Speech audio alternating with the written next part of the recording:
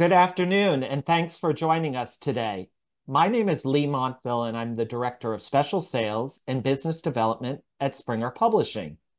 Today, we are presenting Clinical Instructor Life Lessons, Nursing Wisdom as a Nurse Educator, with Eden Zabit-Can, instructor in the Foundations of Nursing Practice courses at the College of Southern Maryland, and Susan Stabler-Haas, clinical instructor at Villanova University in Pennsylvania. Both Eden and Susan are authors of the recently published Fast Facts for the Clinical Nursing Instructor, 4th edition. Before we get started, I want to mention that this webinar is being recorded.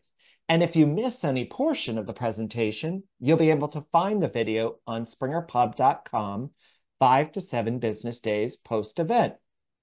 If you have any questions today during the webinar, please type them into the Q&A box on your Zoom control panel, and I'll bring them up at the end of the presentation. And if you forget to ask a question, there'll be a brief survey sent at the end of the webinar, and you can include your question there. Now, without further ado, we will turn over the time to Eden and Susan. Thank you, Lee. Hi, I'm Susan, and I will begin the webinar, and after my section's finished, Eden will take over. Well, first of all, I'd like to thank you all for coming, and also thank you for being clinical nursing instructors and thinking about it. It's a very rewarding job, very challenging, and it's really important that you're interested in doing this. So some of the learning objectives we hope to achieve today is we hope that you can learn a few helpful tools to transition to the role of clinical instructor. It is a transition, and we will address different tools that we have found useful that you could start using today or tomorrow. And also to help you navigate the challenges of the student mental health scenarios. Mental health in the whole world has become more of a topic, at least it's being discussed, which I think is a great change. But our students come to us with their own mental health issues, and while we're not responsible as clinical instructors, it does affect our job. And so we just will talk about different ways we have handled some of the challenges. We hope you also gain insight on aspects of being a clinical instructor. And lastly, we will discuss various scenarios and how best to manage them with a lot of case samples, case studies to be able to talk about what we've experienced and what seems to work and doesn't work. But since this is nursing and you are all educators, let's begin with a poll. And we want you right now to answer the question, must I be friends with my students? Choice A, yes, it's the key to success. B, sometimes if I like the student. C, only the students with A averages. And D, no, friendships with students during your teaching role can be problematic. So we invite you just to answer that question very quickly, and then we'll discuss what we think is the correct answer. Okay, so it looks like most people said D. You were all correct. And let me just briefly explain why D is the correct answer. Yes, it's key to success. You can be friendly with your students, not friends. You are in a very important position of being the clinical instructor. You evaluate the students, and safety for the patient is really your most important role. So being friends can be very difficult if issues come up.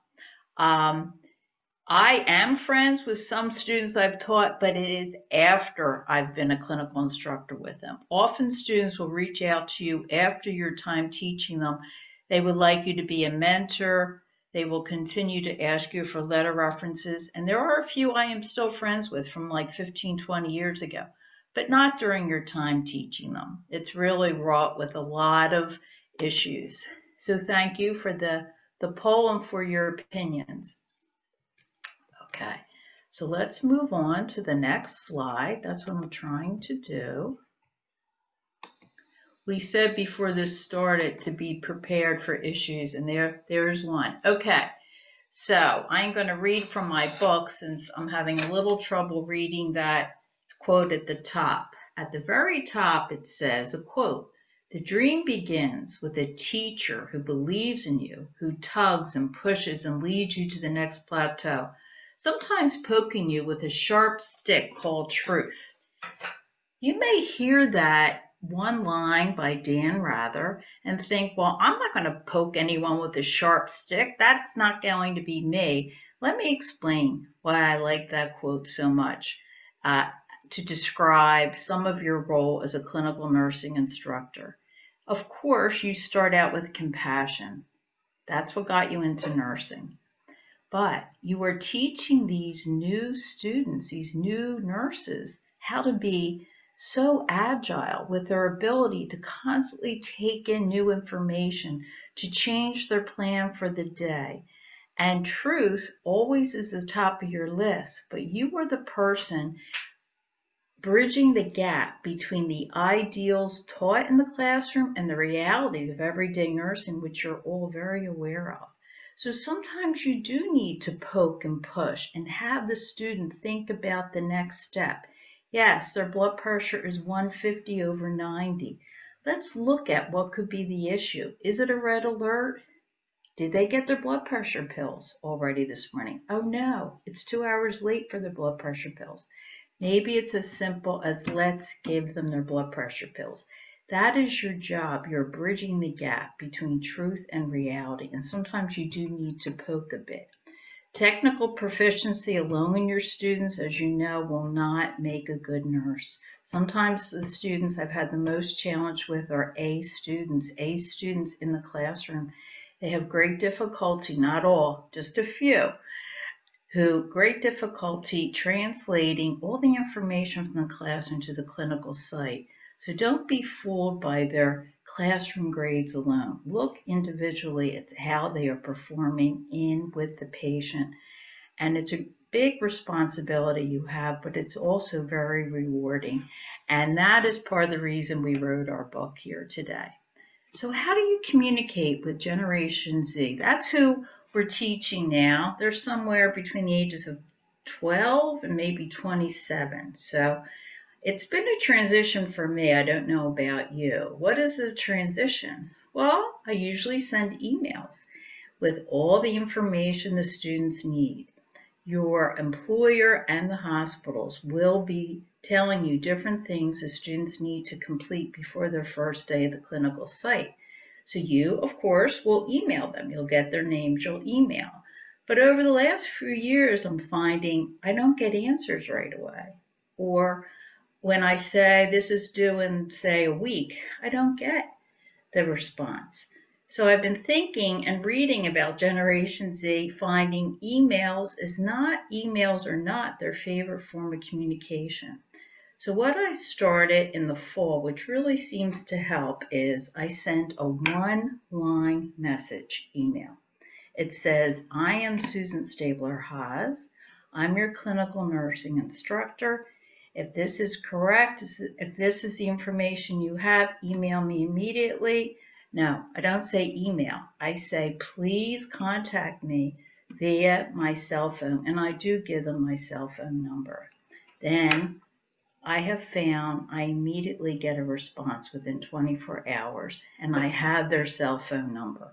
Then when I send my emails with important information, I do text them and say, hey, by the way, there's information you need to complete by this date. Please look on your email. That's helped me a lot. And Generation Z likes to work as a team. You probably have found that out. So we have some expectations the students need to do before their first day of clinical. Sometimes they have to prepare some medication sheets. So we have been allowing them to work together in pairs to prepare those sheets, and it's medications they need to give or be aware of during the clinical area and time. And so we allow them to work in pairs in the very beginning. It really seems to help the cohesiveness of the clinical group. And We also think to communicate with Generation Z that they are a guest at the clinical site. It's great they're in nursing, it's great they're at the hospital, but they are guests.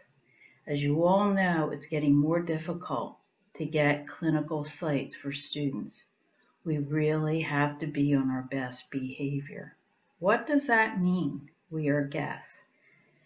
They really should not be hanging out the nurse's station. That is the nurse's space. I always ask the nurses, where can the students go? What computer can they use to retrieve the information for their patients? Most of the time they'll say, that computer there, we really only want one or two at a time to be at the desk. I really would encourage you to communicate that to Generation Z. I did a very informal poll of many students to ask, what do you want in a clinical nursing instructor?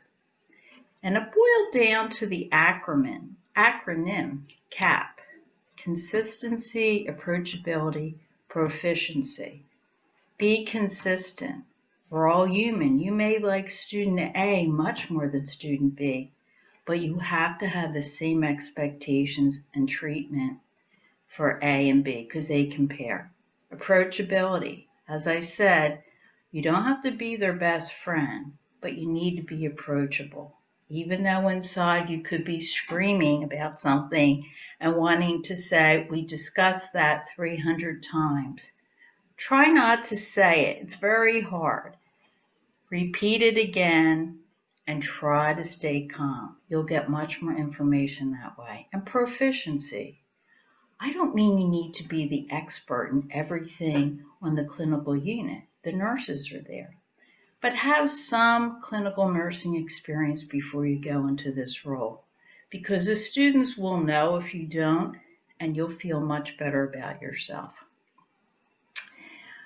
We wrote a new chapter for this book about student mental health. So I'd like to talk briefly about student resilience and your own self-care. And first, I'm going to talk about self-care. You are a role model for your students. How you care for yourself during the day will communicate how important that is. And why is that important? You need to have focus during the day. You have constant information coming at you.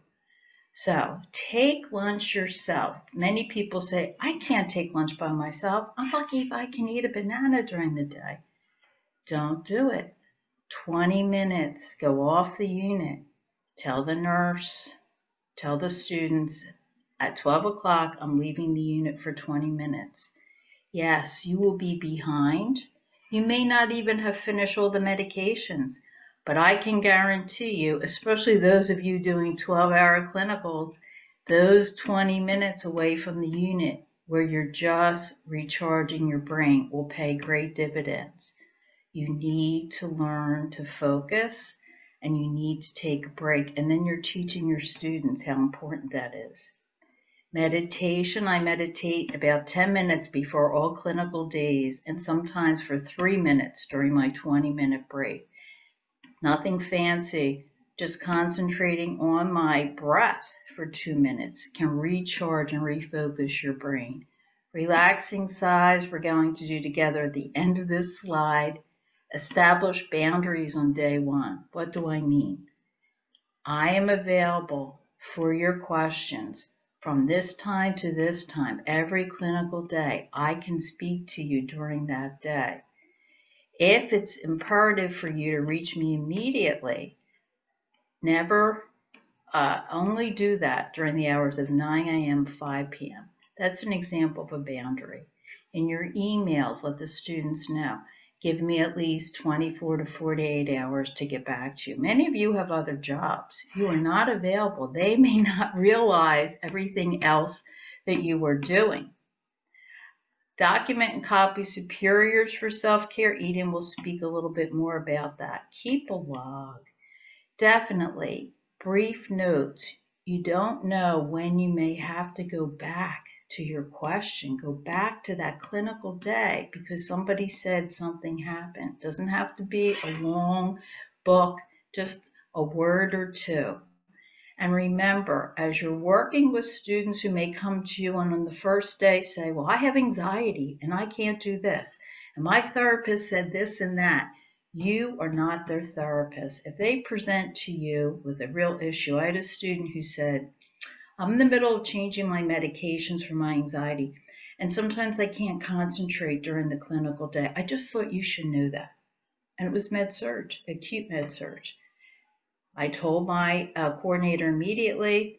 We asked the student to go to the counseling center and get a written clearance that she was able to take care of patients in a student role, give medications, etc. Okay, that's just one example of some of the issues that may come up. And this website at the bottom is something that you can use for yourself. It has a free example of all kinds of meditations you can do. And like I said, we are going to end this slide and then Eden will join us to discuss more information. But before we do that, we together are going to take 3 relaxing sighs. So, as you all know, your breathing pattern changes when you're anxious. Like mine right now is a little more rapid and a little more shallow than it usually is. But when Eden takes over and I relax, it will be a little deeper and a little slower. So we are going to use our breathing to change and decrease our stress level. So we'll do this together. If you want to close your eyes, you're welcome to do it. It's not necessary. So picture yourself in the middle of a busy clinical day. You feel your blood pressure going up. You're going to take 3 relaxing sighs. You're going to breathe in through your nose and out through your mouth.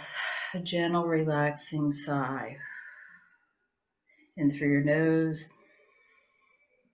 Gentle, relaxing sigh. In through your nose. Gentle, relaxing sigh. In through your nose.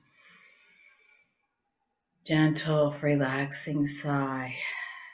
Do that often. Teach it to your students. When they feel anxious, teach it to your patients. And it really, if you check in with your body, you may notice a lot more of a relaxed feeling.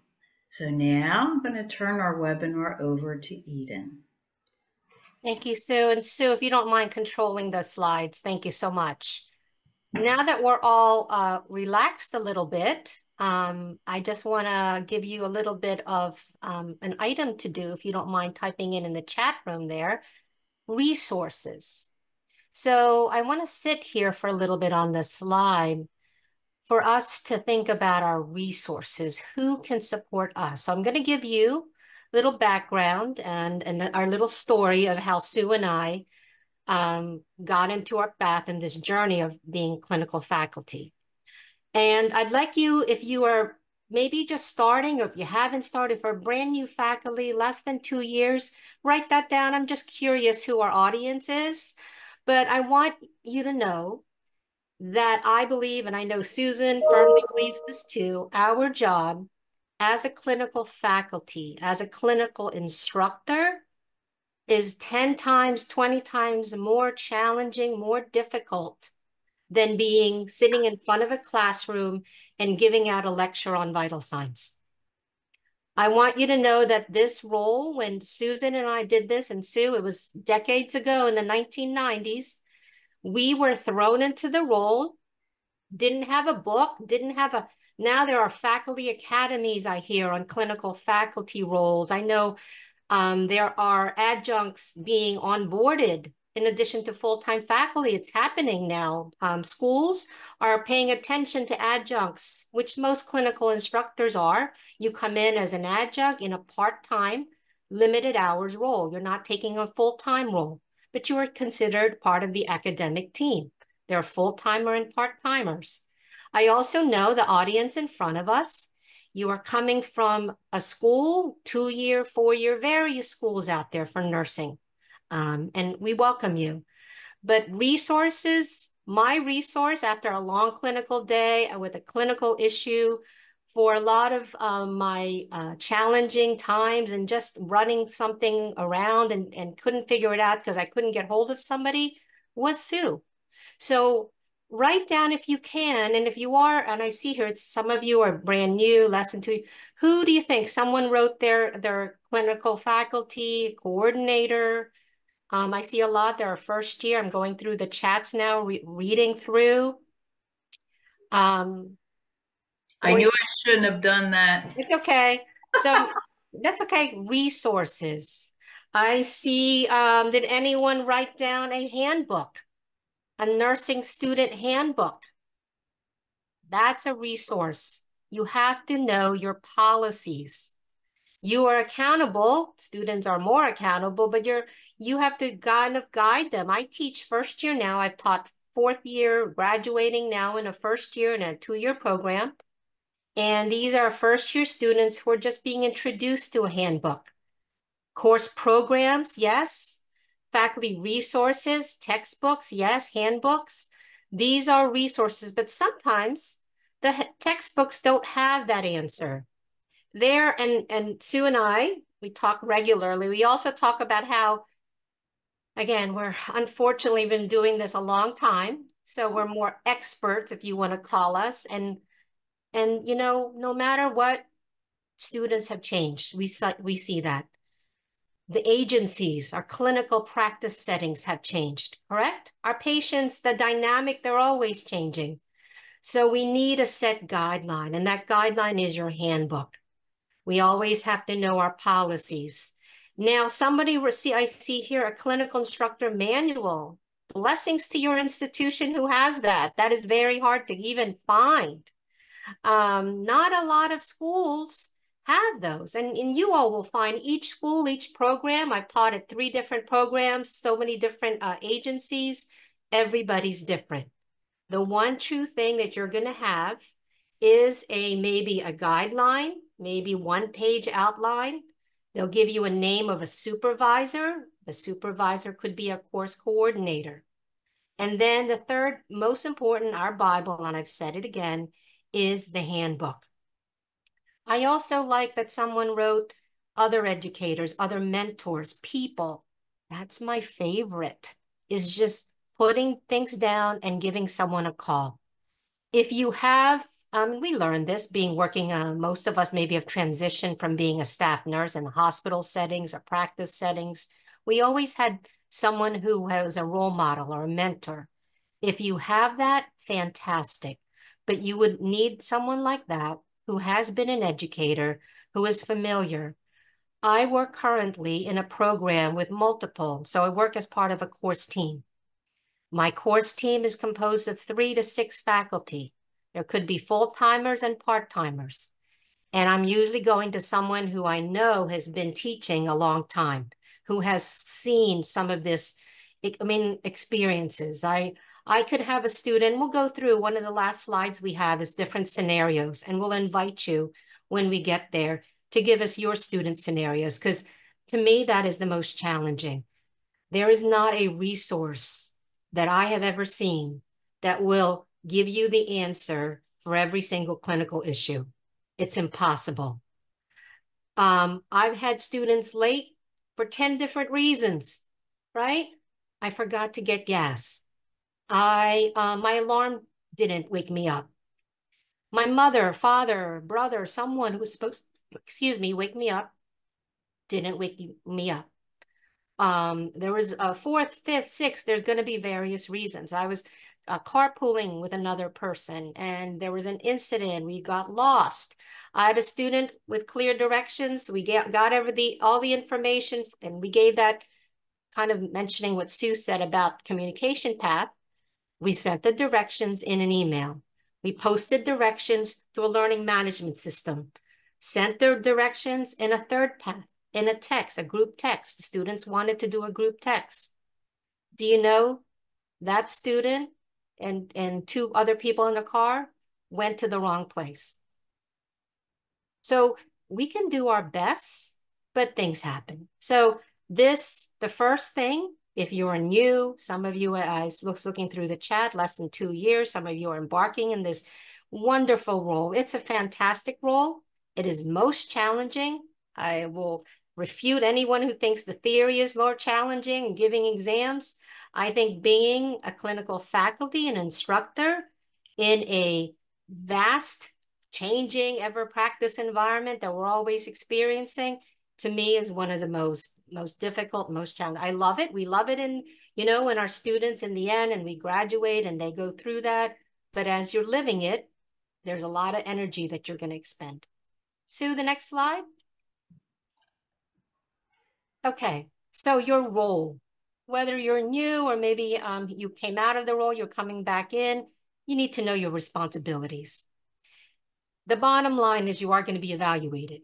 Some places have rubrics for part-time evaluations. Some places are developing this rubric. You may have seen it if you're recently in a hospital setting. There's peer evaluations. A rubric is a grading kind of format, maybe Likert scale, maybe 5 to 10 items. So your evaluation is going to be tied to what is your job description? In my, again, going into what I do in first semester, I teach first semester fundamentals, foundations. We have lab and clinical. We have lab responsibilities in clinical. Medical surgical students may only be in clinical. So what is your responsibility? Yes, that is also your job description is tied to how you're being paid. But it should be clear. Everyone deserves, whether you're clinical faculty, part-time, full-time, a job description. And then clearly within that job description is your role expectations. What do I mean by role expectations? Well, we're in the middle of identifying right now all our learning management systems. Our Blackboard for elementary or higher ed students, I believe that's Schoology, right? So there's a platform now where we can get our outlines. Are you responsible for putting outlines in? Are you responsible in your role to entering grades? And when do you need to do that? What is the role expectation for you? We talked about the handbook a little while ago. The handbook is key. If possible, if you don't have it already and you're starting, we start August 28th and you're starting soon, you should be getting that handbook. Hopefully it's printed. Everything now is sent online as a PDF. Understand that handbook. You probably will not have your nursing program chairperson or maybe even the coordinator. There's usually a chairperson in each program or a dean if you have it. They probably won't have time to share and go through that in detail, but usually you may be assigned to someone who's a faculty resource mentor to go through that handbook. Ask for the handbook. The handbook is vital to you and to understand it. For example, for me, the most important part of the handbook is tardy and attendance. You will have in your clinical instructor role attendance issues. In most programs, it's 2 days or 1 day. I mean, all states I see that we have a wide variety of attendance and participants from California, Florida. Every state is different. So understand the expectations of your clinical attendance, communication path, all of those. Now, this last bullet is email messages. We're all, you're not unique. We're all now communicating using email, using text messages. If your school does that as with your faculty, most likely it's going to be communication primarily through an email platform. Check your emails. Your coordinator may be sending you emails, messages. There may be alerts about a student. Right now, I'm getting messages if there are any problems with health requirements for our agencies. Agencies are requiring at least 3 to 4 weeks or even sometimes months ahead now. Information like CPR, vaccinations, etc. And they want that before the students gets placed in their clinical practice site. If the student can't be reached and it's summertime, everybody's not really checking on their, students have various emails, they'll tell you. They usually need gentle reminders to say, hey, start checking, please, to your college email. But for us as faculty, most of our coordinators, our supervisors do ask that we are checking email messages. And then the other question regarding email messages is, what's your commitment? If a student sends you an email Monday, how quick are you to respond? In some schools that is addressed, in some schools it isn't. I believe in the past it's a 48-hour window. So if someone sends you an email on Monday, courtesy is for that you answer that student by Wednesday. Grading also has certain windows and things. So you may see explicit and maybe not so explicit messages and communication, and just, again, you want to establish that, take a lot of notes if you're getting all that information, but this is certain things that I think is really important as we get into the clinical instructor role, being the professional that we are, the communication, knowing this policies. And if we know what we're doing and we're competent, you know what? The student's gonna probably listen to us better. At least we're hoping, right? All right. The next one, please, Sue. All right. How do I put this in this slide? I've already said the reality of our role as a clinical instructor is that the challenges are the students. We have all different students, right? And we're bringing the students to clinical practice settings. We have to be onboarded to the school requirements. For example, if an incident happens, I've had multiple students from my decades of experience with them in hospitals and practice settings. They forget to eat. I go to days with them. If somebody forgets to eat, 10 o'clock, I've had multiple students, and those of you on screen here, and even though I can't see you, are probably going to smile. I'm sure you've had dizziness, vertigo, and someone passing out on you, right? So what is your responsibility if that happens? If that happens, are you responsible to call someone at the school? Not only your coordinator in a med-surg program, but are you supposed to notify public safety? Okay. What is the legal? So there's legal ties to this, right? So this onboarding to the school is going through the scenario. And then you may not even ask all the questions because you don't know them, but knowing the role of and that's really who your mentor should be in terms of helping you. They should assist you with all various scenarios. They should assist you with any problem solving. And again, when you start, you will not be able to anticipate any of this because things change. Things happen, issues happen as they come. Onboarding to the clinical site and hospital, Sue and I firmly believe that you need to also go visit your clinical practice setting. Not just visit University of Pittsburgh, that just popped in my head. That was my clinical placement area, huge hospital. It's probably still a huge hospital. Lost, first day, didn't know. So I had to go to the floor that, level 2, this wing. We also used to go to Hospital Center in DC, MedStar Washington Hospital Center. Huge places. I can't expect my students to understand it if I haven't toured it. And then not only am I expected as a clinical instructor to know the place, to know the location, I need to get to know the staff, the people. Those people work there. They have a routine. And you know what I tell my students, and this is my MO, we're visitors. You all strange students with the scrub colors, whatever color they are, we visit and we're all strangers, visitors. We are not part of that practice setting. So we look foreign, different. So how do we get that relationship? The key is relationship so that our students are safe.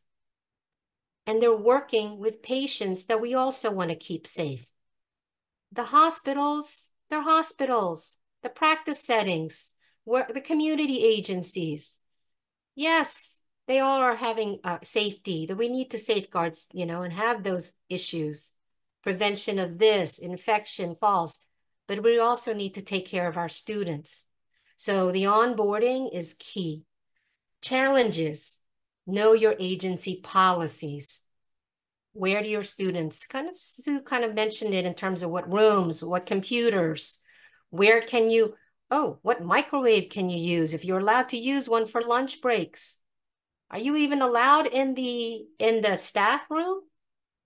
And there's a lot. I know, and I hear from multiple friends from other states that there's a lot of goodness and then also a little bit of conflict with nurses from time to time. That's the reality.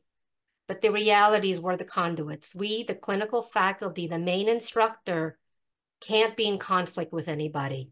We have to, again, our goal is to have this kind of rotation for everybody and everything to be good.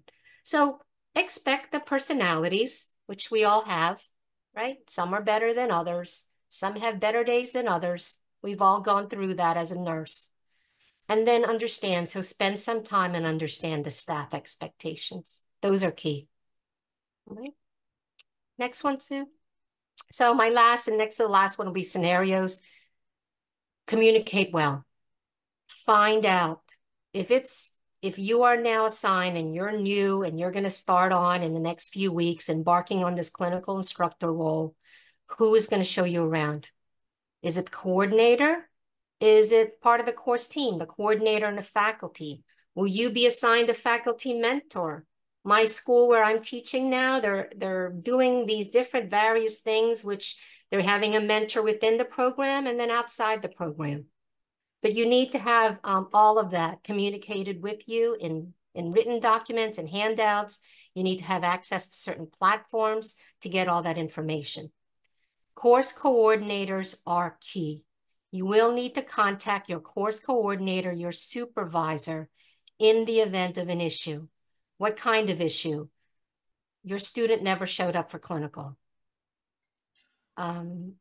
There was a safety course, not a med error, but there was a safety violation. Something fell off the bed, something fell off, an IV line, an IV medlock accidentally got taken out, and a staff nurse was upset and got yelled at one of our students. It wasn't our student. So there's a lot of issues that we can spend multiple hours with you with, and there'll be issues you'll encounter. Communications, again, with the agencies, you have to find that path. So the coordinator, if they're introducing you to hospital A or community site or agency A, is going to have a main contact person. That main contact person usually is an educator or someone that's assigned to be with students. There's multiple names and roles.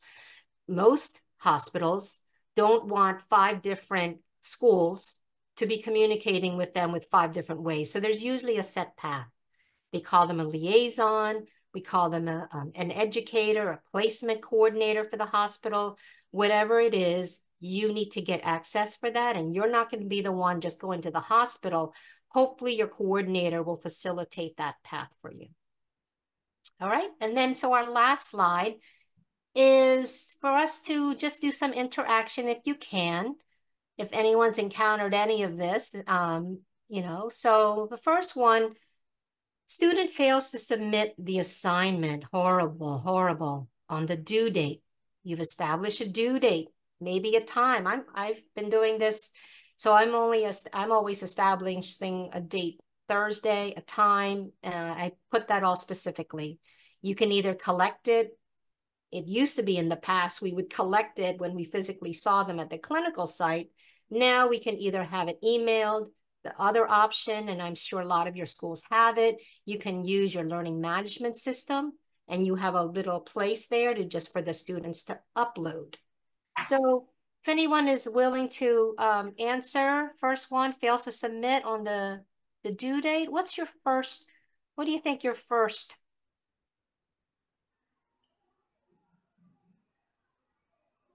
And I see questions here now too. We'll definitely get to them after this.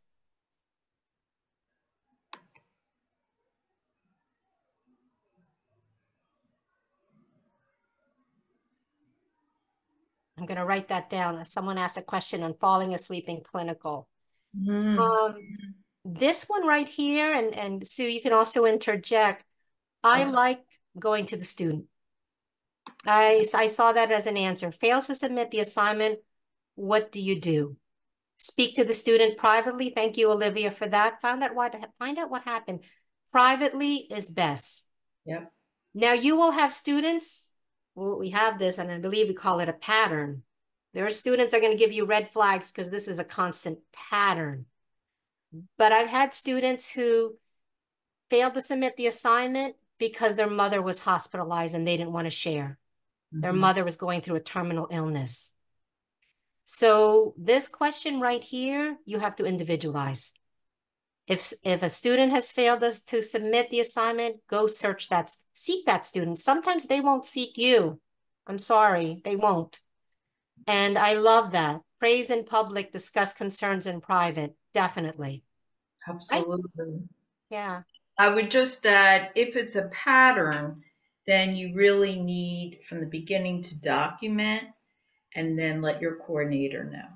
Because the earlier you address things, if it's a pattern in a more formal way, documentation, really the better for everyone. You can't let it go to the last day of the clinical rotation and have a student not submit most of their assignments. By that date, it's too late. They haven't met the objective. So in fairness to them and to you and your own protection, definitely document from day one and let your coordinator know if you see it, repeat it in any way.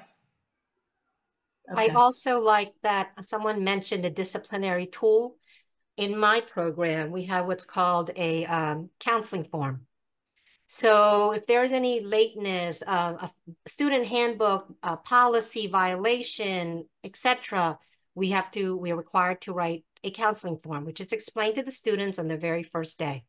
So even if this is regarding an extenuating circumstance, they got into an accident, something is going on at home, we still have to write it up. But we have to do it gently. And the first thing again is putting that, let me speak to you, my student first. Going on to the second one, students upset with a patient or patient family members and seeks you to discuss what are your next 3 steps. So you will have this in clinical settings. Someone's upset the student, a family member, or the actual patient. Could be various scenarios, so many vast and various and different things you may see. This again requires your attention.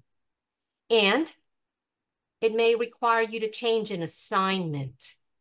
So this is again something that, and our reality, my reality in Maryland is that our clinical, I teach up to 9 students. I know in some states they've capped that. So I'm not in medical surgical, I'm in more community agencies and long-term care settings. I have 9 at a time. If there is an issue, we do it privately.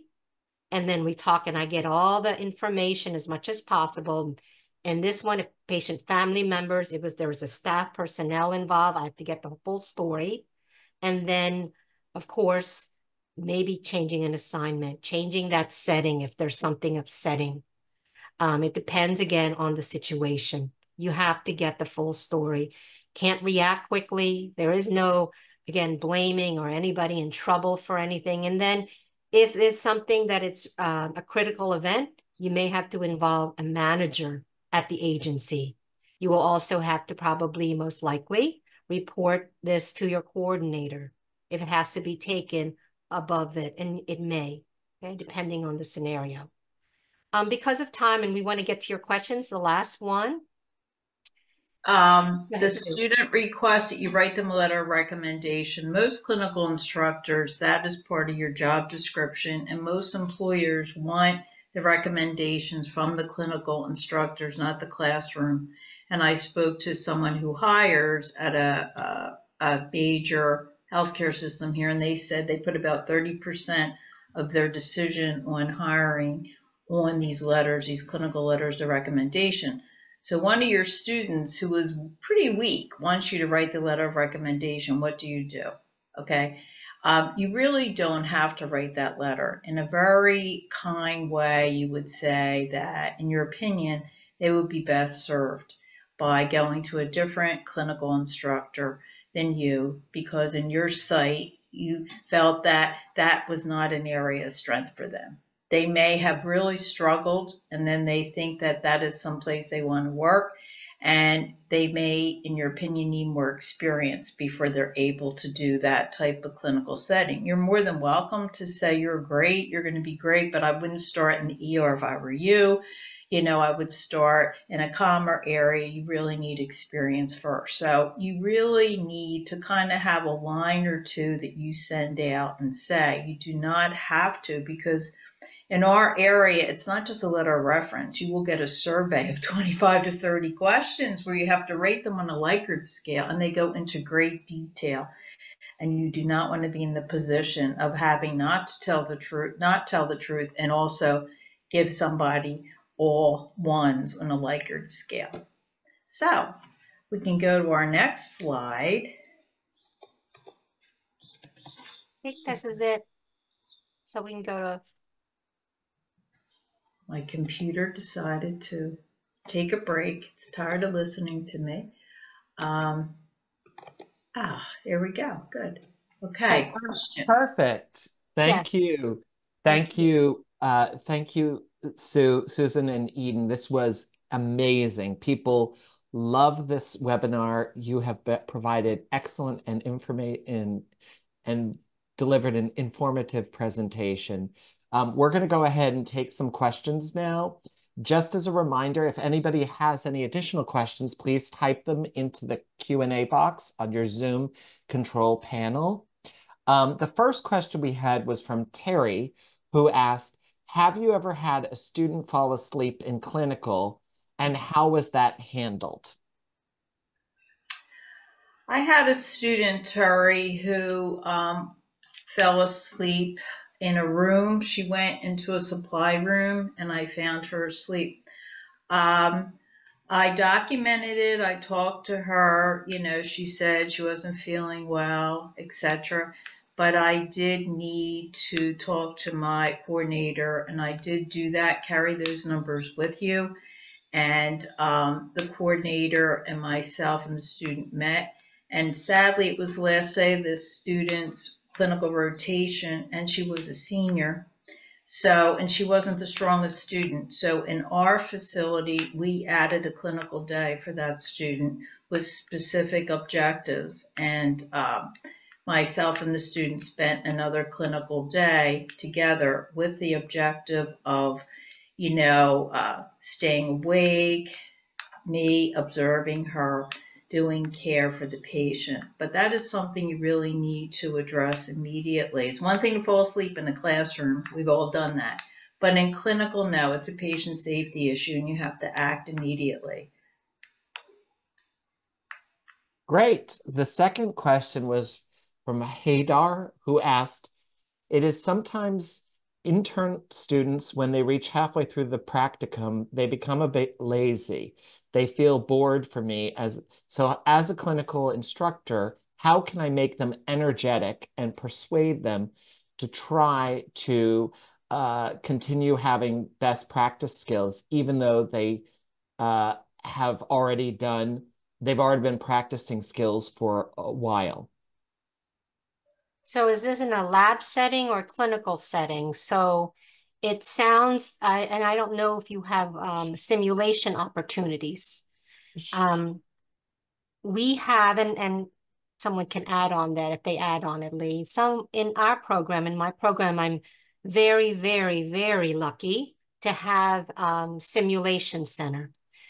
We can either do something dynamic and get students involved in a simulation, more complex scenario. And again, simulation is in a safe environment, correct? There is also various products from various companies that have basically simulation kind of avatars. So is that a possibility to maybe bring that in a Zoom or a Teams kind of Google platform, and you and your students do it as in a group activity? Something more challenging. Maybe it would be, for example, if you're doing some programs have med-surg and then an advanced med-surg. Maybe advance it a little bit, take it in a more advanced setting, somebody more complex, maybe with a gastrointestinal issue that's bleeding with some shock. So I'd say technology, from from what I've seen, again, in teaching this along with various types of students, especially this new generation, they love technology. They want to do more with tech. They're constantly showing me the other ways they're learning some of the theory content because it's in a YouTube or it's in a TikTok. That's my answer. Just challenge them if possible. I would add just briefly, I would up what you expect them to do. Maybe have a daily worksheet that by the end of the clinical day, they need to complete with specific information you think is important for them. They need practice in learning how to get information from the clinical site on their own, because that will be their life as a nurse. Maybe change it around that one's a team leader and responsible for the other students, and they need to make sure everything's being done. Maybe they need more care for more patients, okay? Not just one patient, maybe two. Definitely up the ante. They themselves really often need guidance and a little push, back to that quote, poke with a stick. You really need to up the ante lots of times with your students. So I hope that's helpful. That's great. Kristen asked, what do I cover in post-conference and how do I keep the students interested after a long clinical day? Oh, that's perfect. That's a great, great question. You have to read the room. Sometimes the topic could be something psychosocial. How did we feel today, everybody? And just go around and ask. It could have been something traumatic. We were helping someone and then they fell. And then we had to call paramedics. And because I'm in community agency, we have to call out. How did you all feel in that role? And we go through maybe the emotional aspects of it. So it depends on your setting. And then sometimes, I have the students select. If you give them opportunities and maybe a first semester versus a third semester or a third year student's different, make them in charge of some of this. I like someone, Kim, you just put their NCLEX categories. That's wonderful. We address that. Tomorrow we are going to do basic care and comfort.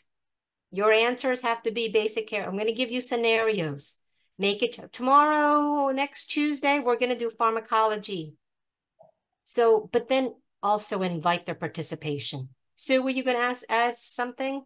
Our students present medication presentations. That's part of their clinical and post-conference, especially the medications they're learning in the classroom, which correlate with the clinical. So they do a presentation, and part of the presentation is they find about 5 NCLEX questions, and they present that to the students in post-conference. It helps them with their exams. It helps them with learning content. They're engaged. The more you can shift to the students to do presentations, their patient, do SBAR, the really better. And also a question you can always have the students answer in post-conference: what conversation, what encounter did you witness between a professional caregiver and a patient that you thought was positive and therapeutic? And the caregiver was very present with the patient, because often we're not present with patients. Listen to that. What conversation did you also hear that where you felt the caregiver was not present? And how could that change? And how might you avoid that? Get them to start to think ahead of what life is like. You're not there to criticize those staff nurses. You don't know what's going on in their lives, but you're getting them to prepare for what they'll do in that situation. Ellen just posted in the chat, she asked, what is the best way to handle a male patient who is making inappropriate gestures and comments to a female student nurse, either the same age group or not, or a female patient, male student nurse in the same scenario?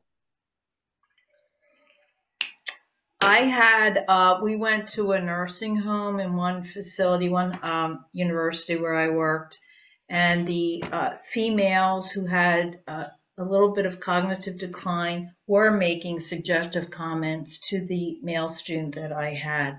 And so basically, he needed to have a female student with him when he was encountering, even though on one hand you could say, oh, she's like 82 and she's cognitive decline, quote, back in the day people may say, oh, isn't that cute? It's not cute. It is harassment, and yes, she has cognitive decline. So he always was with another female student, and if it did get inappropriate, then I would advise him just to leave. I would not assign him to that student.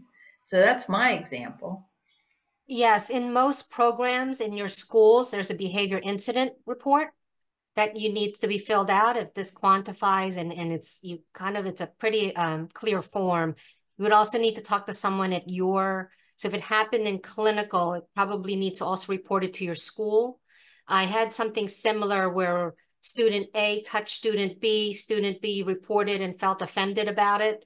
Although they were friends, they carpooled together, so it was a difficult somewhat issue, but it had to go through the separate, and we had to pull everybody together and talk. Great. We have time for one more question, and this is from Justin. If the coordinator supervisor assigned to me is unreachable, who can I contact to address this urgent question regarding a student issue? What recommendations do you all have? If your coordinator, if that is, say you're part of a medical surgical course and you have a coordinator and that coordinator is unavailable, you may have to go up the chain of command. If there is an associate dean or your dean for nursing, in your program, at your orientation, if you're onboarding to your school, you will be meeting with the dean.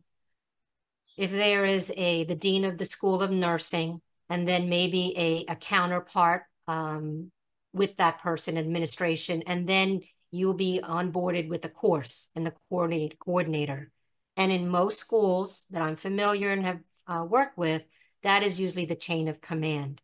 They will be able to give you all their contact information. You should, and they know, they do track, because you usually have to send your schedules to the administrative person, so they know Eden is over here on Monday, Sue's on Tuesday, because it goes the other way too. If something happens, hospitals, we used to go to a hospital where one of the presidents used to go to, so we would be called on our route, an hour drive to get there. Hey, they're just saying no students are allowed at this hospital. So they had to find all of us wherever we were. So that should be the communication path. Excellent. Susan, if you can go to the next slide, please. This will be information for everybody attending today. If you're interested in purchasing a single copy of Eden and Susan's new book, The Fast Facts for Clinical Nursing Instructor, 4th edition, you can buy that at springerpub.com. It looks like we've covered all of the questions from the folks who have attended today. We thank you all again for spending the time with us this afternoon. And of course, a big, big thanks again to Eden and Susan for such a wonderful presentation. If any of you are interested in purchasing the book, Fast Facts for the Clinical Nursing Instructor, 4th edition, you can see here, again, there's a discount, 25% off the list price if you use the code webinar24 at checkout on www.springerpub.com. A reminder, the recorded session will be available on springerpub.com within 5 to 7 business days. We will also be sending the recording to all of you. Multiple folks mentioned in the chat they were interested in getting a copy of the recording. If you have any other questions, please feel free to reach out to us. You'll get our contact information in your follow-up email. And finally, we want to wish everyone a great afternoon, and we look forward to you joining us in the future for another Springer Publishing webinar. Thanks, and have a great day. Thank you. Our contact information is around too, and you can get our information and ask us any questions. Thank you, everybody. We can share that with everybody today. Thanks. Thanks. Bye. Bye-bye.